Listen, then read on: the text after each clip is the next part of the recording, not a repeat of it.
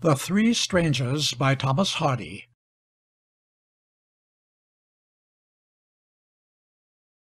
Among the few features of agricultural England which retain an appearance but little modified by the lapse of centuries may be reckoned the high grassy and furzy downs, combes, or ewe-leases, as they are indifferently called, that fill a large area of certain counties in the south and south-west.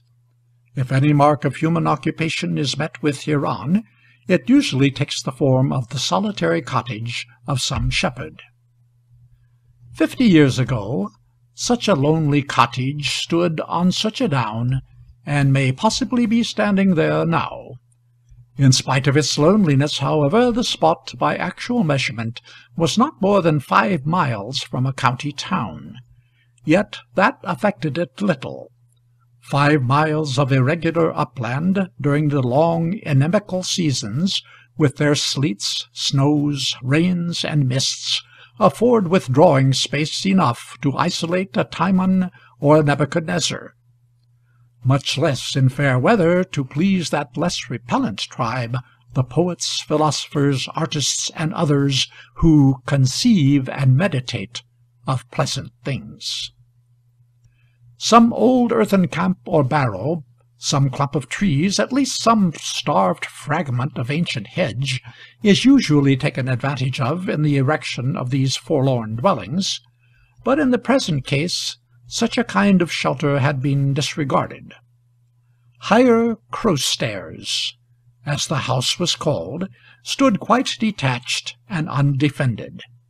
The only reason for its precise situation seemed to be the crossing of 2 footpaths at right angles hard by, which may have crossed there and thus for a good 500 years. Hence the house was exposed to the elements on all sides. But though the wind up here blew unmistakably when it did blow, and the rain hit hard whenever it fell, the various weathers of the winter season were not quite so formidable on the coombe as they were imagined to be by dwellers on low ground. The raw rimes were not so pernicious as in the hollows, and the frosts were scarcely so severe. When the shepherd and his family, who tenanted the house, were pitied for their sufferings from the exposure, they said that, upon the whole, they were less inconvenienced by wuzzes and flames, horses and phlegms, than when they had lived by the stream of a snug neighboring valley. The night of March 28, 1820, was precisely one of the nights that were wont to call forth these expressions of commiseration. The level rain-storm smote walls, slopes, and hedges like the cloth-yard shafts of Senlac and Crécy. Such sheep and outdoor animals as had no shelter stood with their buttocks to the winds, while the tails of little birds, trying to roost on some scraggy thorn, were blown inside out like umbrellas. The gable end of the cottage was stained with wet, and the eaves-droppings flapped against the wall. Yet never was commiseration for the shepherd more misplaced, for that cheerful rustic was entertaining a large party in glorification of the christening of his second girl. The guests had arrived before the rain began to fall, and they were all now assembled in the chief or living-room of the dwelling. A glance into the apartment at 8 o'clock on this eventful evening would have resulted in the opinion that it was as cosy and comfortable a nook as could be wished for in boisterous weather.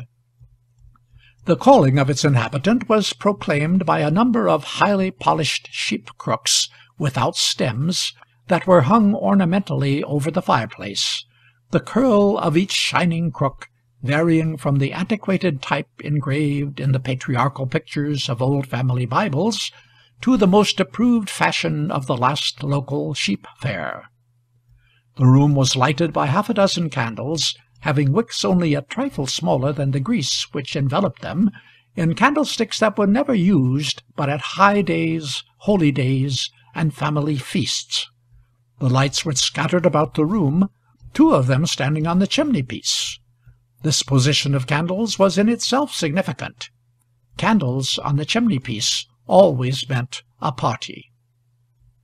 On the hearth, in front of a back brand, to give substance, blazed a fire of thorns that crackled like the laughter of the fool.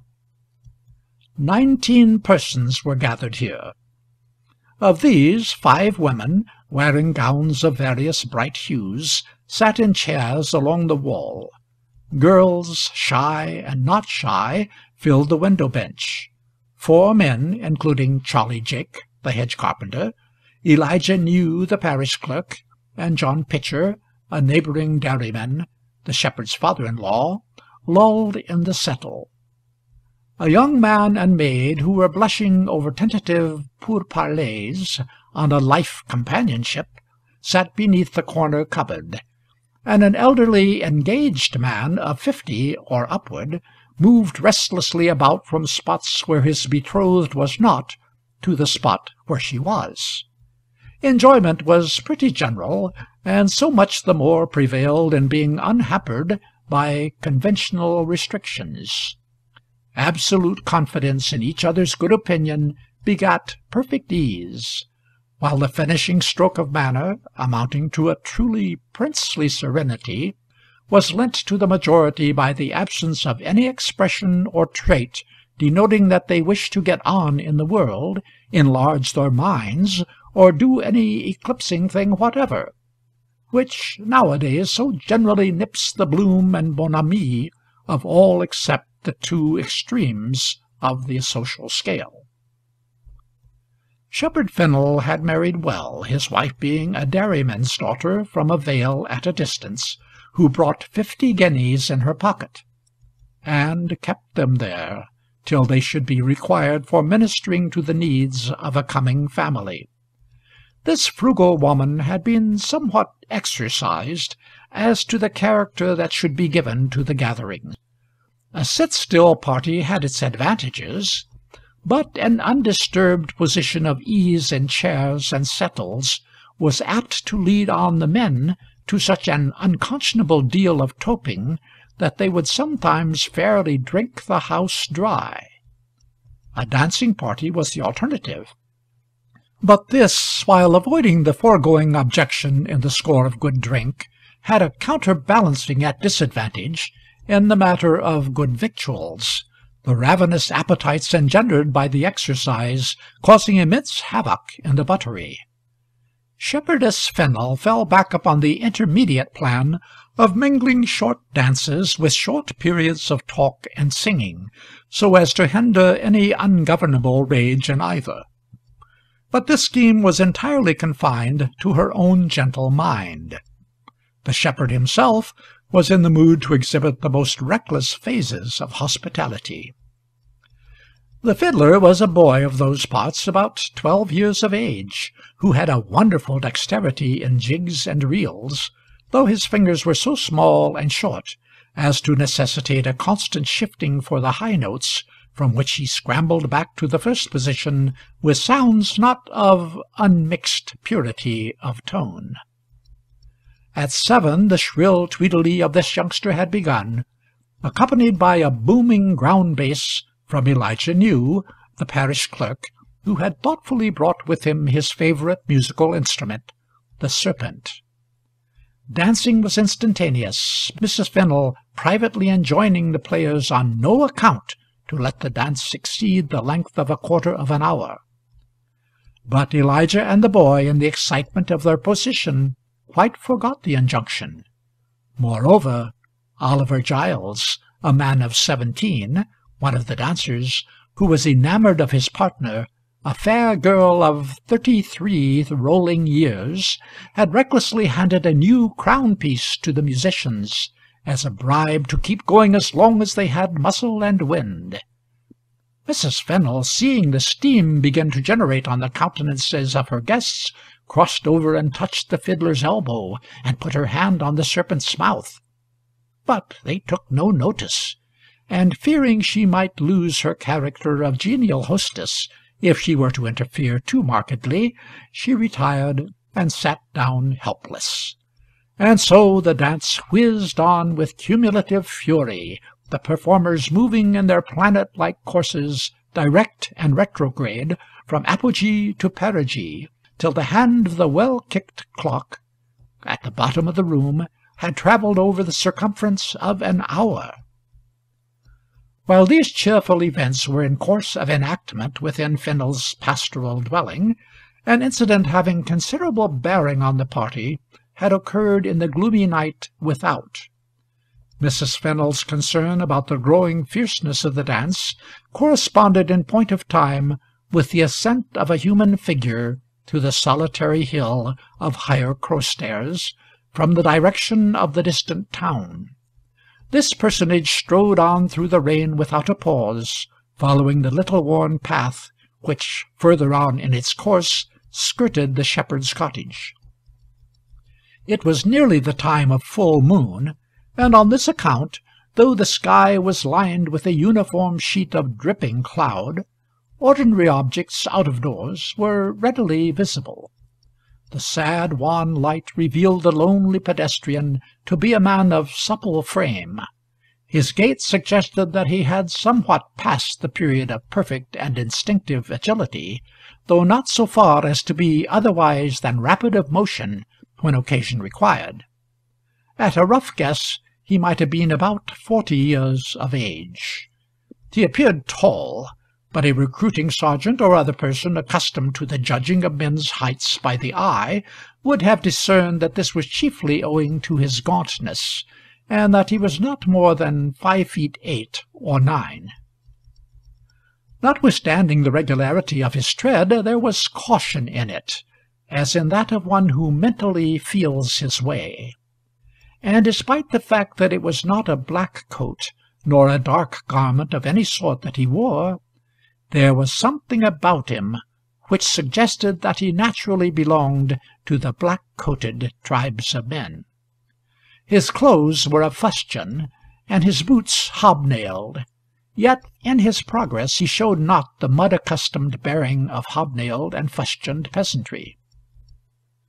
By the time that he had arrived abreast of the shepherd's premises, the rain came down, or rather came along, with yet more determined violence. The outskirts of the little settlement partially broke the force of wind and rain, and this induced him to stand still. The most salient of the shepherd's domestic erections was an empty sty at the forward corner of his hedgeless garden, for in these latitudes the principle of masking the homelier features of your establishment by a conventional frontage was unknown. The traveller's eye was attracted to this small building by the pallid shine of the wet slates that covered it. He turned aside, and finding it empty, stood under the pentroof for shelter. While he stood, the boom of the serpent within the adjacent house, and the lesser strains of the fiddler, reached the spot as an accompaniment to the surging hiss of the flying rain on the sod, its louder beating on the cabbage leaves of the garden, on the 8 or 10 beehives just discernible by the path, and its dripping from the eaves into a row of buckets and pans that had been placed under the walls of the cottage. For at Higher Crowstairs, as at all such elevated domiciles, the grand difficulty of housekeeping was an insufficiency of water, and a casual rainfall was utilized by turning out, as catchers, every utensil that the house contained. Some queer stories might be told of the contrivances for economy in suds and dishwaters that are absolutely necessitated in upland habitations during the droughts of summer. But at this season there were no such exigencies. A mere acceptance of what the skies bestowed was sufficient for an abundant store. At last the notes of the serpent ceased, and the house was silent. This cessation of activity aroused the solitary pedestrian from the reverie into which he had elapsed, and emerging from the shed with an apparently new intention, he walked up the path to the house door. Arrived here, his first act was to kneel down on a large stone beside the row of vessels, and to drink a copious draught from one of them.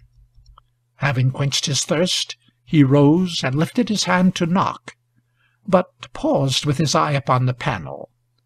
Since the dark surface of the wood revealed absolutely nothing, It was evident that he must be mentally looking through the door, as if he wished to measure thereby all the possibilities that a house of this sort might include, and how they might bear upon the question of his entry. In his indecision he turned and surveyed the scene around. Not a soul was anywhere visible. The garden path stretched downward from his feet, gleaming like the track of a snail. The roof of the little well, mostly dry, the well-cover, the top rail of the garden gate, were varnished with the same dull liquid glaze, while far away in the vale a faint whiteness of more than usual extent showed that the rivers were high in the meads. Beyond all this winked a few bleared lamplights through the beating drops, lights that denoted the situation of the county town from which he had appeared to come. The absence of all notes of life in that direction seemed to clinch his intentions, and he knocked at the door. Within, a desultory chat had taken the place of movement and musical sound. The hedge-carpenter was suggesting a song to the company, which nobody just then was inclined to undertake, so that the knock afforded a not unwelcome diversion. "Walk in," said the shepherd, promptly. The latch clicked upward, and out of the night our pedestrian appeared upon the door-mat. The shepherd arose, snuffed 2 of the nearest candles, and turned to look at him. Their light disclosed that the stranger was dark in complexion, and not unprepossessing as to feature. His hat, which for a moment he did not remove, hung low over his eyes, without concealing that they were large, open, and determined, moving with a flash rather than a glance round the room.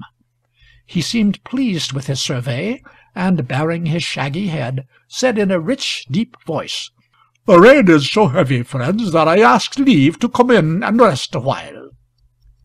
"To be sure, stranger," said the shepherd, "and faith you've been lucky in choosing your time, for we are having a bit of a fling for a glad cause. Though, to be sure, a man could hardly wish that glad cause to happen more than once a year." "Nor less," spoke up a woman, "for 'tis best to get your family over and done with as soon as you can, so as to be all the earlier out of the fag o' it." "And what may be this glad cause?" asked the stranger. "A birth and christening," said the shepherd. The stranger hoped his host might not be made unhappy either by too many or too few of such episodes, and being invited by a gesture to a pull at the mug, he readily acquiesced. His manner, which before entering had been so dubious, was now altogether that of a careless and candid man. "Late to be traipsing athwart the combe, eh?" said the engaged man of 50. "Late it is, master, as you say. I'll take a seat in the chimney-corner if you have nothing to urge against it, ma'am, for I am a little moist on the side that was next the rain." Mrs. Shepherd Fennel assented, and made room for the self-invited comer, who, having got completely inside the chimney-corner, stretched out his legs and arms with the expansiveness of a person quite at home. "Yes, I am rather cracked in the vamp," he said freely, seeing that the eyes of the shepherd's wife fell upon his boots, "and I am not well fitted either. I have had some rough times lately, and have been forced to pick up what I can get in the way of wearing, but I must find a suit better fit for working days when I reach home." "One of hereabouts?" she inquired. Not quite that. Further up the country." "I thought so, and so be I. And by your tongue you come from my neighbourhood." "But you would hardly have heard of me," he said quickly. "My time would be long before yours, ma'am, you see." The testimony to the youthfulness of his hostess had the effect of stopping her cross-examination. "There is only one thing more wanted to make me happy," continued the newcomer, "and that is a little baccy, which I am sorry to say I am out of." "I'll fill your pipe," said the shepherd. "I must ask you to lend me a pipe likewise." "A smoker and no pipe about ye?" "I have dropped it somewhere on the road." The shepherd filled and handed him a new clay pipe, saying as he did so, "Hand me your baccy-box, I'll fill that too, now I am about it." The man went through the movement of searching his pockets. "Lost that too?" said his entertainer, with some surprise. "I'm afraid so," said the man, with some confusion. "Give it to me in a screw of paper." Lighting his pipe at the candle with a suction that drew the whole flame into the bowl, he resettled himself in the corner, and bent his looks upon the faint steam from his damp legs, as if he wished to say no more. Meanwhile the general body of guests had been taking little notice of this visitor, by reason of an absorbing discussion in which they were engaged with the band about a tune for the next dance. The matter being settled, they were about to stand up when an interruption came in the shape of another knock at the door. At sound of the same, the man in the chimney-corner took up the poker and began stirring the brands, as if doing it thoroughly were the one aim of his existence. And a second time the shepherd said, "Walk in." In a moment another man stood upon the straw-woven door-mat. He, too, was a stranger. This individual was one of a type radically different from the first. There was more of the commonplace in his manner, and a certain jovial cosmopolitanism sat upon his features. He was several years older than the first arrival, his hair being slightly frosted, his eyebrows bristly, and his whiskers cut back from his cheeks. His face was rather full and flabby, and yet it was not altogether a face without power. A few grog blossoms marked the neighbourhood of his nose. He flung back his long drab greatcoat, revealing that beneath it he wore a suit of cinder-grey shade throughout, large heavy seals of some metal or other that would take a polish, dangling from his fob as his only personal ornament. Shaking the water-drops from his low-crowned glazed hat, he said, "I must ask for a few minutes' shelter, comrades, or I shall be wetted to my skin before I get to Casterbridge." "Make yourself at home, master," said the shepherd, perhaps a trifle less heartily than on the first occasion. Not that Fennel had the least tinge of niggardliness in his composition, but the room was far from large, spare chairs were not numerous, and damp companions were not altogether desirable at close quarters for the women and girls in their bright-coloured gowns. However, the second comer, after taking off his greatcoat, and hanging his hat on a nail in one of the ceiling beams, as if he had been specially invited to put it there, advanced and sat down at the table. This had been pushed so closely into the chimney-corner, to give all available room to the dancers, that its inner edge grazed the elbow of the man who had ensconced himself by the fire, and thus the two strangers were brought into close companionship. They nodded to each other, by way of breaking the ice of unacquaintance, and the first stranger handed his neighbour the family mug, a huge vessel of brown ware, having its upper edge worn away like a threshold by the rub of whole generations of thirsty lips that had gone the way of all flesh, and bearing the following inscription burnt upon its rotund side in yellow letters: "There is no fun until I come." The other man, nothing loath, raised the mug to his lips and drank on and on and on, till a curious blueness overspread the countenance of the shepherd's wife, who had regarded with no little surprise the first stranger's free offer to the second of what did not belong to him to dispense. "I knew it," said the toper to the shepherd with much satisfaction. "When I walked up your garden before coming in, and saw the hives all of a row, I said to myself, where there's bees there's honey, and where there's honey there's mead. But mead of such a truly comfortable sort as this I really didn't expect to meet in my older days." He took yet another pull at the mug till it assumed an ominous elevation. "Glad you enjoy it," said the shepherd warmly. "It is goodish mead," assented Mrs. Fennel, with an absence of enthusiasm which seemed to say that it was possible to buy praise for one's cellar at too heavy a price. "It is trouble enough to make, and really I hardly think we shall make any more, for honey sells well, and we ourselves can make shift with a drop of small mead and metheglin for common use from the comb-washings." "Oh, but you never have the heart!" reproachfully cried the stranger in cinder-grey, after taking up the mug a third time and setting it down empty. "I love mead when 'tis old like this, as I love to go to church o' Sundays, or to relieve the needy any day of the week. "Ha, ha, ha!" said the man in the chimney-corner, who, in spite of the taciturnity induced by the pipe of tobacco, could not or would not refrain from this slight testimony to his comrade's humour.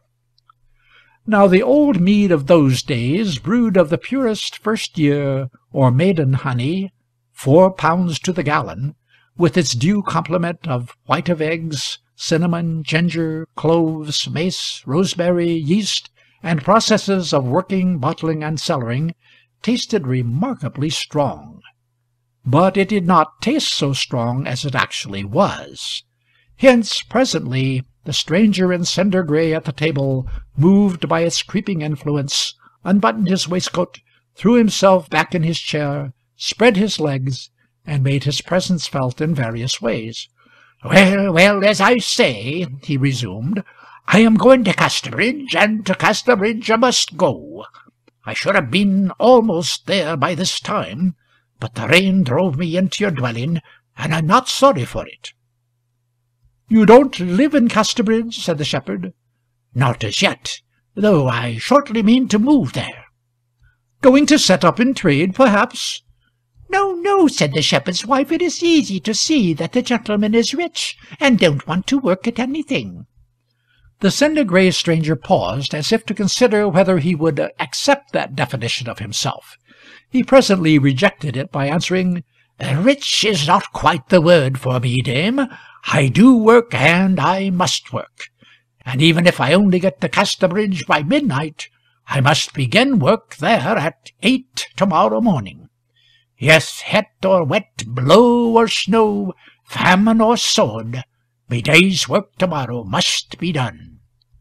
"Poor man! Then in spite of seeming you be worse off than we," replied the shepherd's wife. "'Tis the nature of my trade, men and maidens, 'tis the nature of my trade more than my poverty. But really and truly I must up and off, or I shan't get a lodging in the town."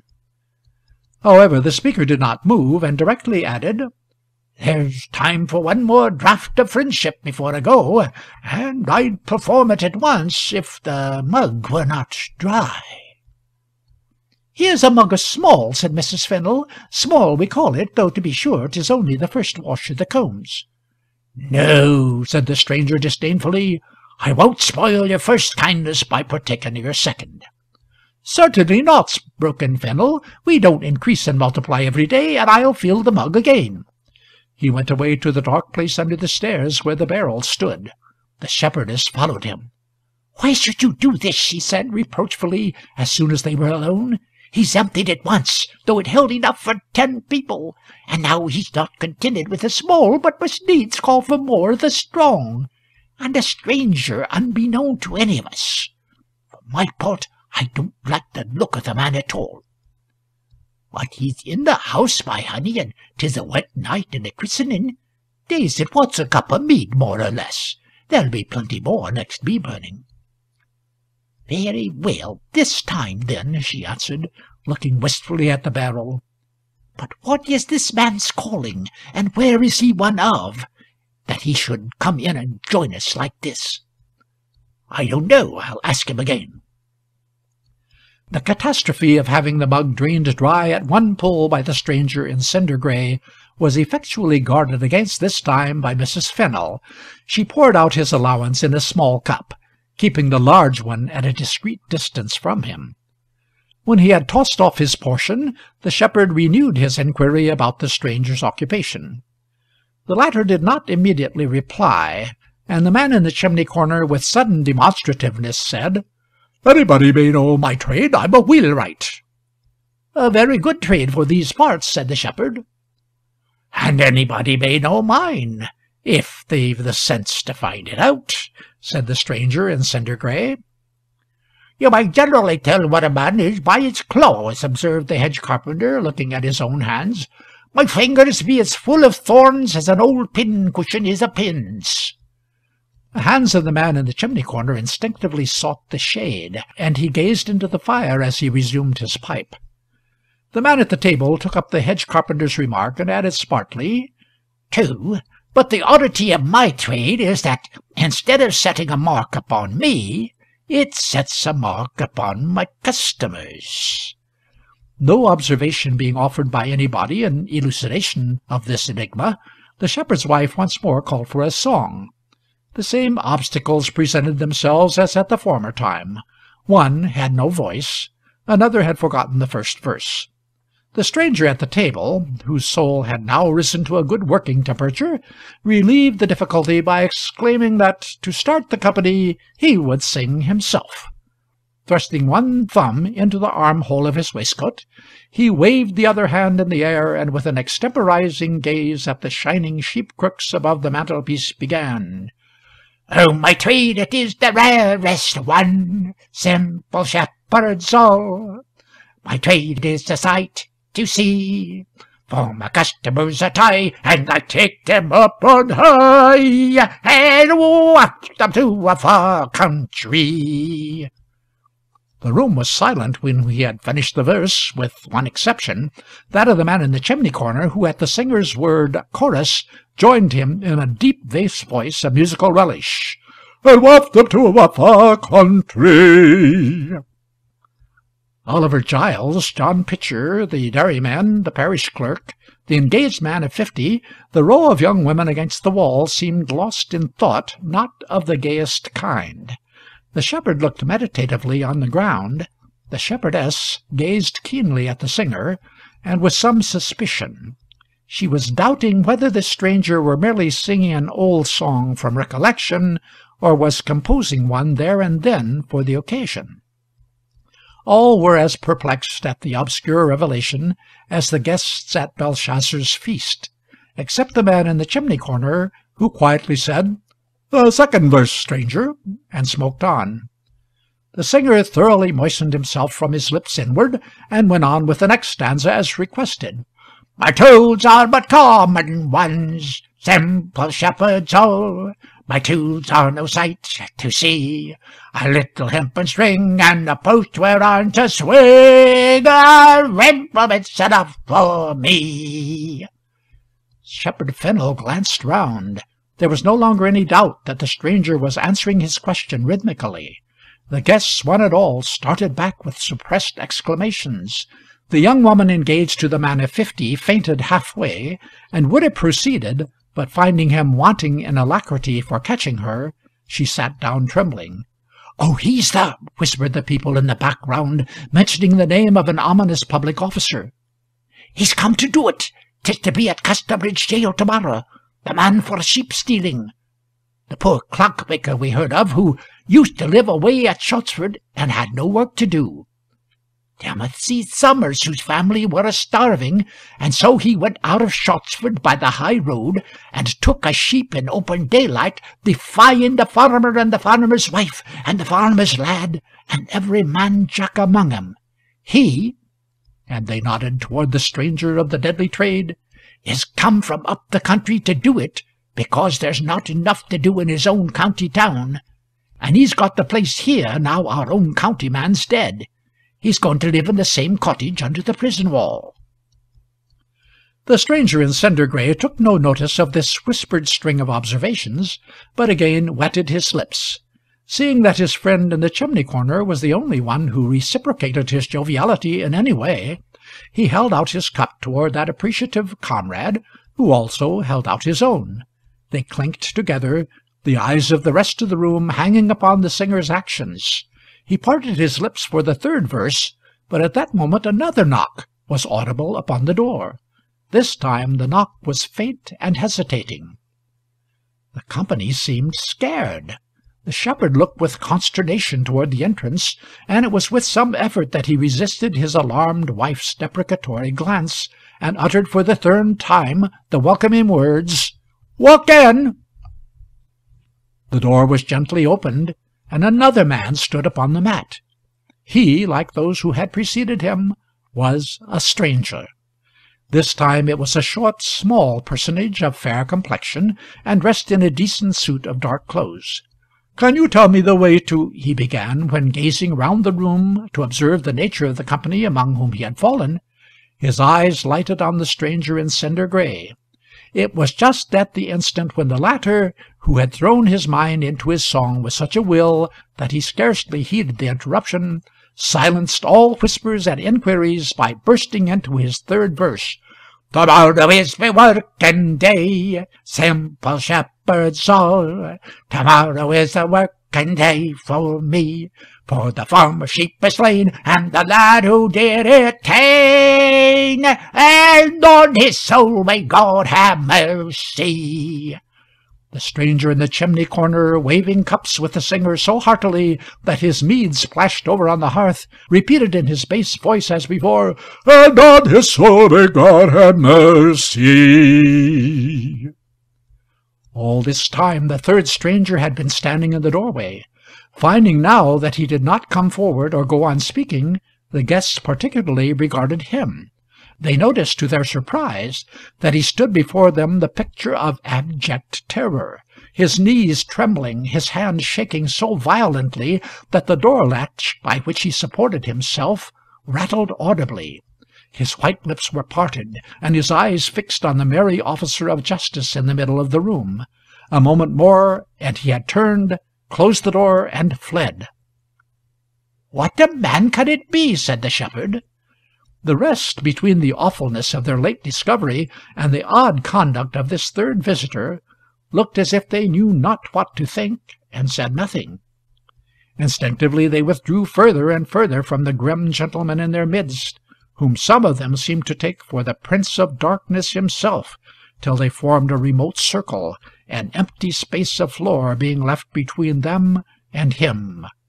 Circulus cuius centrum diabolis.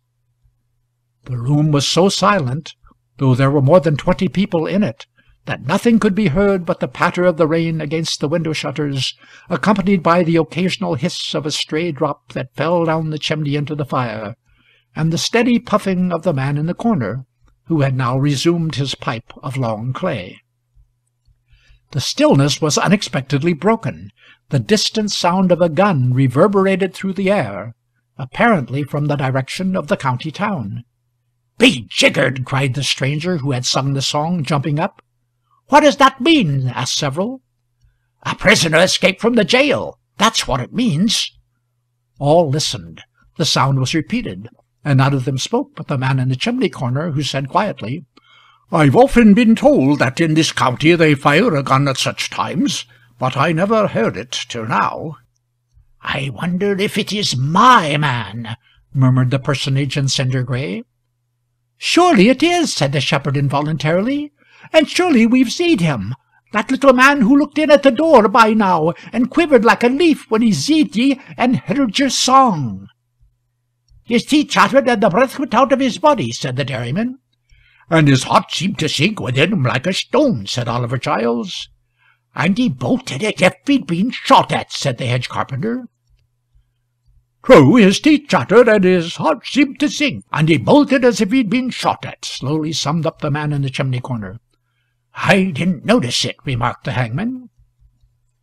"We were all a-wondering what made him run off in such a fright," faltered one of the women against the wall, "and now 'tis explained."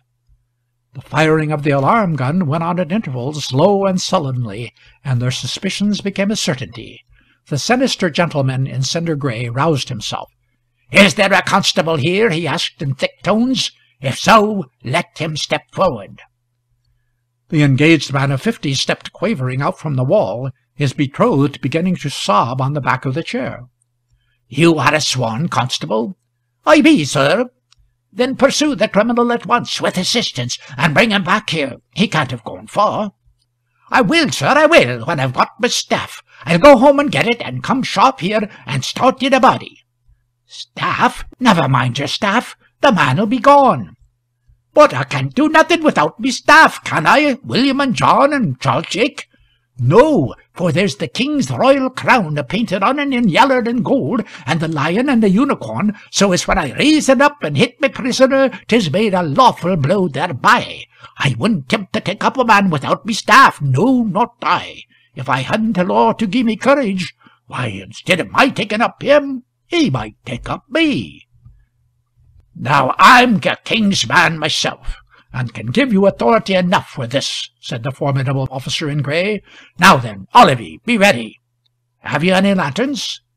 "Yes, have you any lanterns? I demand it," said the constable. and the rest of you able-bodied men, yes, the rest of ye," said the constable. "Have you some good stout staves and pitchforks, in the name of the law, and take 'em in your hands, and go in quest, and do as we in authority tell ye." Thus aroused, the men prepared to give chase.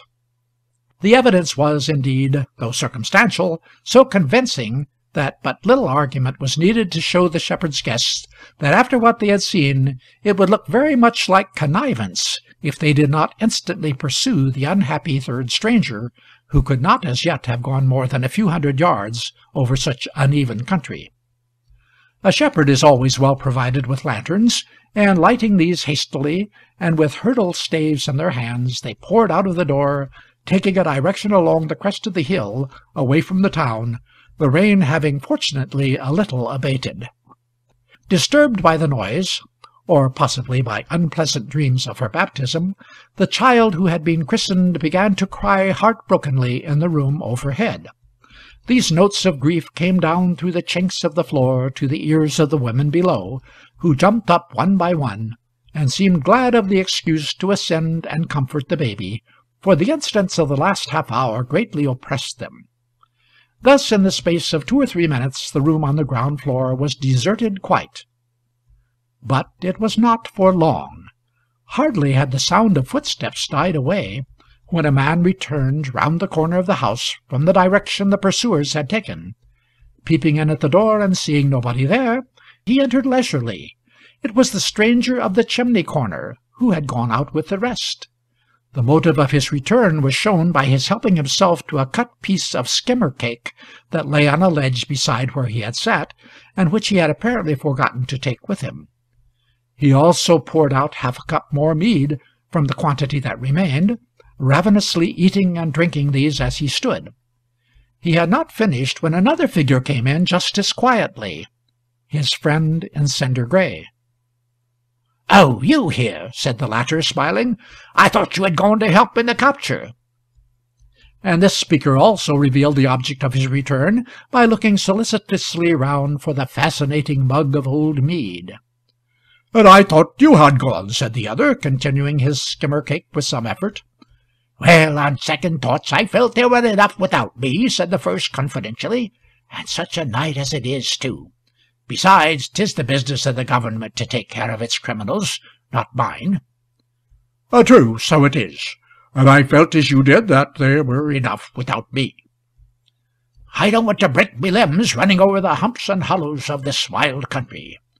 "Nor I neither, between you and me." "These shepherd people are used to it. Simple-minded souls, you know, stirred up to anything in a moment.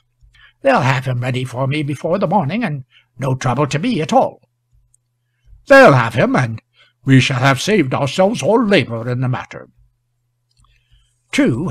Well, my way is to Casterbridge, and 'tis as much as my legs will do to take me that far. Going the same way?" No, I'm sorry to say I have to get home over there." He nodded indefinitely to the right, "and I feel as you do that it is quite enough for my legs to do before bedtime." The other had by this time finished the mead in the mug, after which, shaking hands heartily at the door, and wishing each other well, they went their several ways. In the meantime the company of pursuers had reached the end of the Hog's Back elevation which dominated this part of the down. They had decided on no particular plan of action, and finding that the man of the baleful trade was no longer in their company, they seemed quite unable to form any such plan now.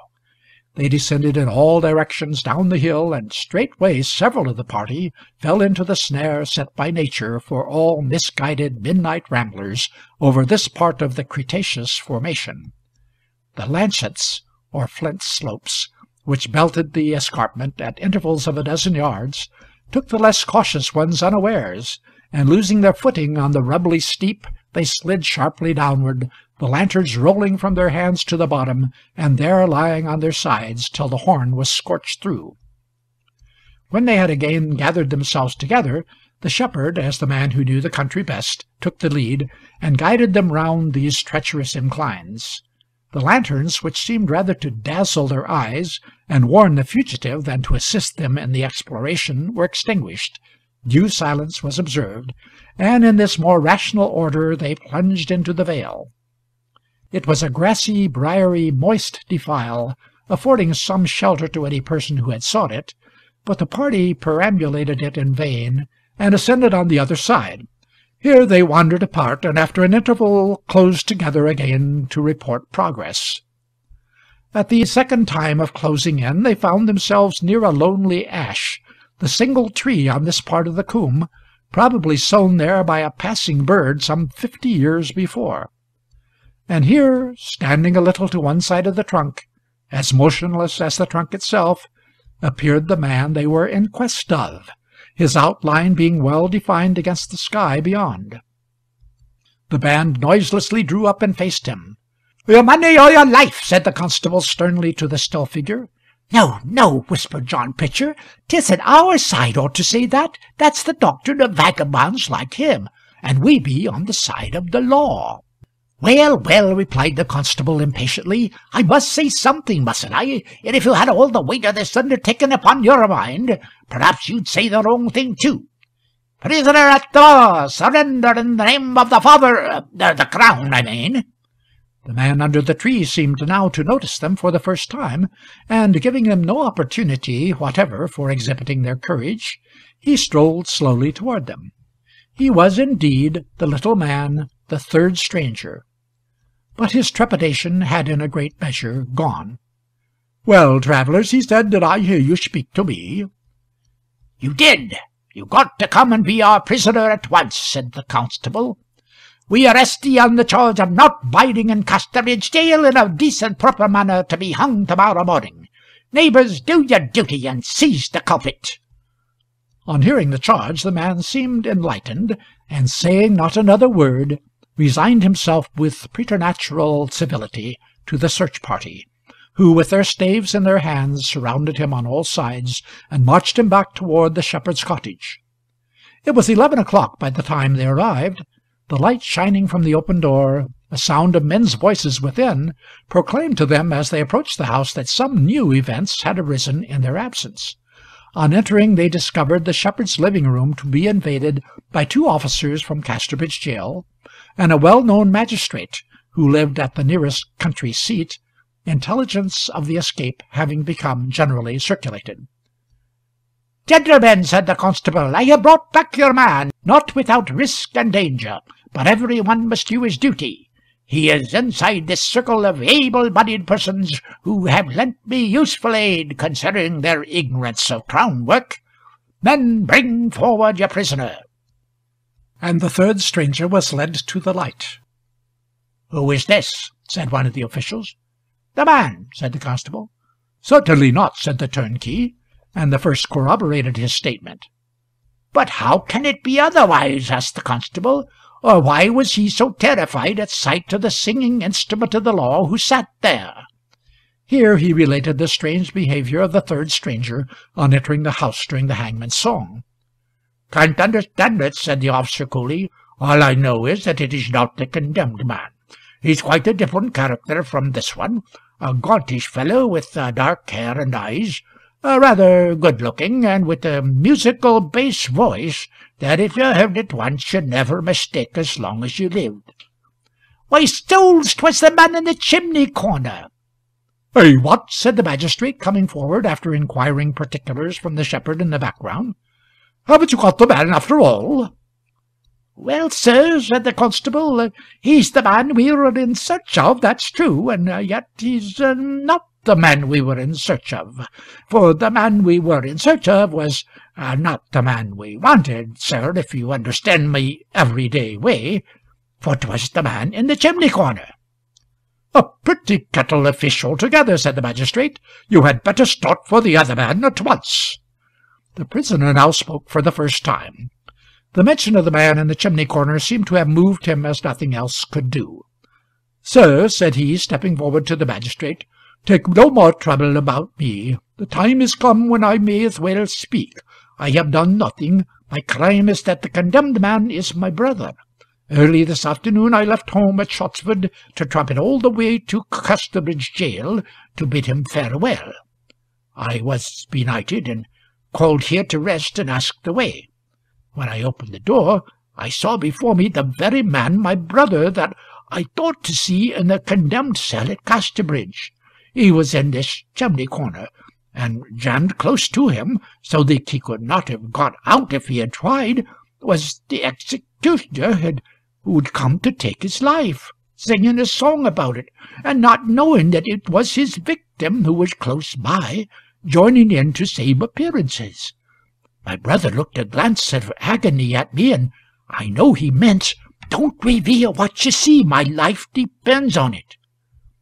I was so terror-struck that I could hardly stand, and not knowing what I did, I turned and hurried away. The narrator's manner and tone had the stamp of truth, and his story made a great impression on all around. "And do you know where your brother is at the present time?" asked the magistrate. "I do not. I have never seen him since I closed this door." "I can testify to that, for we've been between ye ever since," said the constable. "Where does he think to fly to? What is his occupation?" "He's a watch and clock maker, sir." "He said he was a wheelwright, a wicked rogue," said the constable. "There's wheels of clocks and watches he meant, no doubt," said Shepherd Fennel. "I thought his hands were palish for his trade." "Well, it appears to me that nothing can be gained by retaining this poor man in custody," said the magistrate. "Your business lies with the other, unquestionably." And so the little man was released off-hand. But he looked nothing the less sad on that account, it being beyond the power of magistrate or constable to raise out the written troubles in his brain, for they concerned another whom he regarded with more solicitude than himself. When this was done, and the man had gone his way, the night was found to be so far advanced that it was deemed useless to renew the search before the next morning. Next day, accordingly, the quest for the clever sheep-stealer became general and keen, to all appearance at least. But the intended punishment was cruelly disproportioned to the transgression, and the sympathy of a great many country folk in that district was strongly on the side of the fugitive. Moreover, his marvellous coolness and daring in hob and nobbing with the hangman, under the unprecedented circumstances of the shepherd's party, won their admiration, so that it may be questioned if all those who ostensibly made themselves so busy in exploring woods and fields and lanes were quite so thorough when it came to the private examination of their own lofts and outhouses. Stories were afloat of a mysterious figure being occasionally seen in some old overgrown trackway or other, remote from turnpike roads, but when a search was instituted in any of these suspected quarters, nobody was found. Thus the days and weeks passed without tidings. In brief, the bass-voiced man of the chimney-corner was never recaptured. Some said that he went across the sea, others that he did not, but buried himself in the depths of a populous city. At any rate, the gentleman in cinder gray never did his morning's work at Casterbridge, nor met anywhere at all for business purposes the genial comrade with whom he had passed an hour of relaxation in the lonely house on the coombe. The grass has long been green on the graves of Shepherd Fennel and his frugal wife. The guests who made up the christening party have mainly followed their entertainers to the tomb. The baby in whose honour they all had met is a matron in the sere and yellow leaf, but the arrival of the three strangers at the shepherd's that night, and the details connected therewith, is a story as well known as ever in the country about Higher Crowstairs. End of The Three Strangers, read by Leonard Wilson of Springfield, Ohio.